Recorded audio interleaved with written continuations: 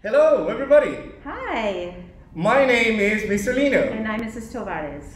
Mrs. Tovares, thank you so very much for joining us. My pleasure. I'm so happy to be here and to talk about music.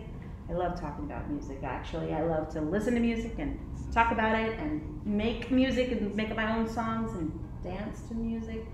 I'm That's almost always listening to music of some kind. amazing. So you also play music. Well, I used to, but when I say make music, I mean just kind of my own spontaneous song about whatever I'm doing or, my dog. Alright.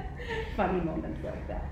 Okay, wonderful. And you're here to tell us a little bit about what you are listening to, right? Yeah, so recently, not recently, for the last many years, I've been listening to country music. And there's one song in particular that recently I have been listening to quite a bit. Do you listen to country music ever? Well, sometimes I do, and it's very romantic, and I feel that it's telling a story that touches your heart. Yes, absolutely. That's one of the reasons I love country music. Why I was first drawn to it is because I heard the stories in the songs.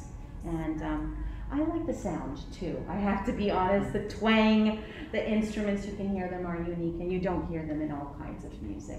I understand that country music was born in the United States. Am I right? Yeah, absolutely. It was really, historians think, thought it started in the 1920s or the 1930s. And probably in the Appalachian Mountain region, where we have states like Virginia, North and South Carolina, Tennessee, those states.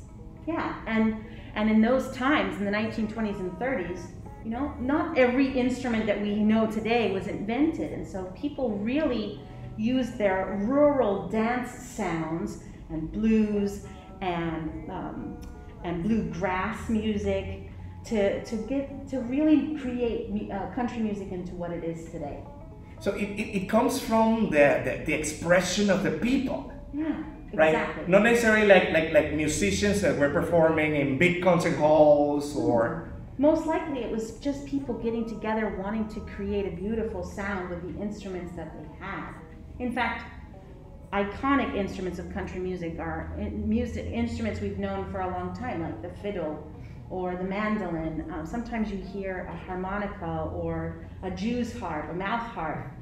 Those kinds of instruments are really old, and you still hear them in country music today, along with more things we know like a guitar or a bass, banjo. That's another really common instrument in country music.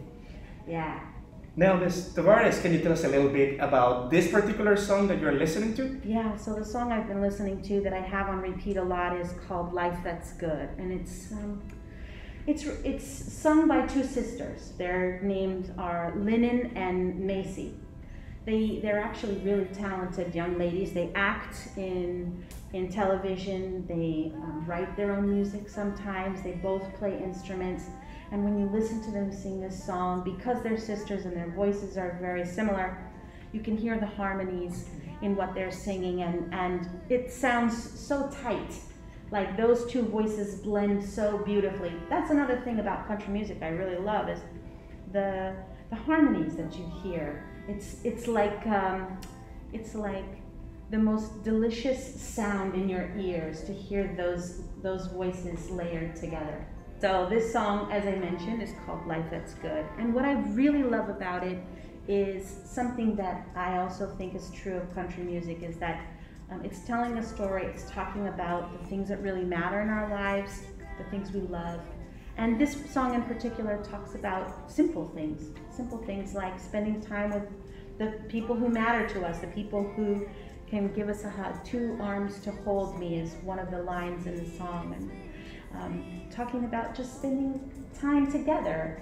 And I think I really love that about this particular song, but also about life in general, The things that make me happy aren't the biggest and fanciest things. It's really just like simple conversations like this and, the people that I love, spending time with them. It isn't about the latest technology, And so I really love that about this song in particular, besides the harmonies and also the beautiful instruments that you can hear in it.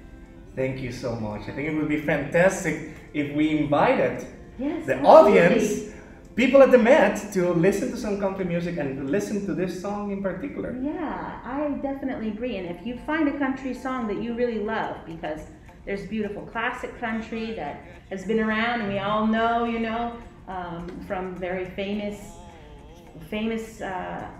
artists. I'm trying to think of Johnny Cash is one of them. Those are the classics. But then also we get down to the newer stuff here, and that has a different sound, but also very classic country. So I hope you try it. I hope you like it. If you find something that you think I would like, please share it with me. I'd love to find out what you're listening to.